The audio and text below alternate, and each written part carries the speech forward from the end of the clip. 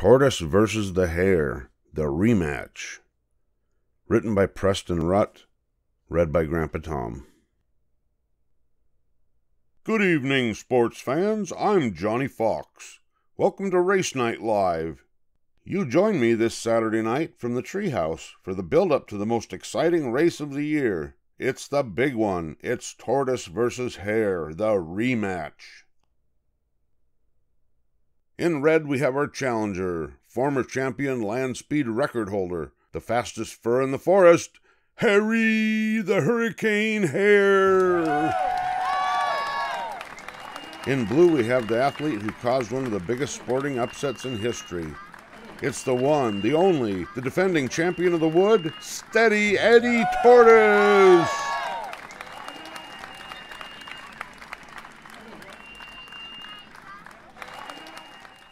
Let's look back on an absolutely astounding week. On Monday, our runners arrived, and wow, what a scorcher. The sun was so hot, the Tortoise didn't train at all. Hare shadowboxed all day long in the burning heat, and boy, he was strong as an ox. On Tuesday, we woke up to a wicked westerly wind. It was so blustery that Tortoise didn't train at all. Hare chased leaves in the ghastly gale, and boy, he was fast as a cheetah. On Wednesday, it rained cats and dogs. The downpour was so dreadful that the Tortoise didn't train at all.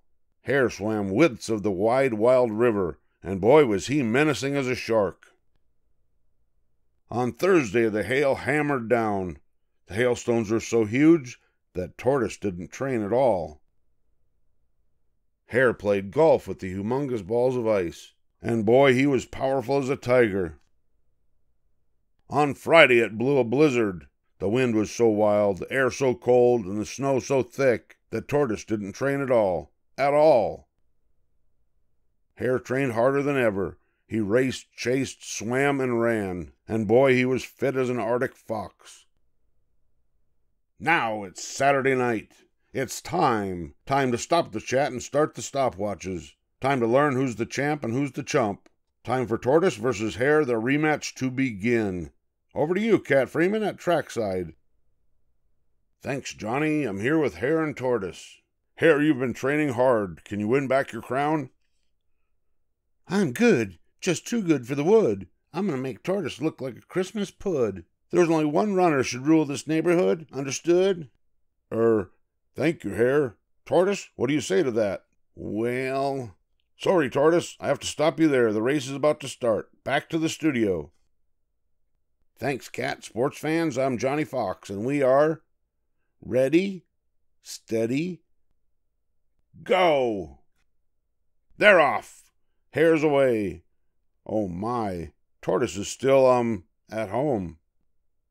Hare is so fast, and Tortoise is so slow. Oh, wow, watch Hare go. And Tortoise is finally into his stride. Oops-a-daisy. But wait, I don't believe it. Tortoise has turned this race upside down. Here comes the finish line, and it's oh so close. Go, go, go. Go crazy, folks. We have a winner. Incredible. Tortoise has beaten Hare by a hair. He's still the undisputed, undefeated champion of the wood. And the crowd's gone wild. Whew. I don't know about you, but after all that excitement, I think I need to sleep. I've been Johnny Fox. You've been an amazing audience. Thank you and good night. I said good night. Excitement over. Close your eyes now, please. Thank you. Good night. The end.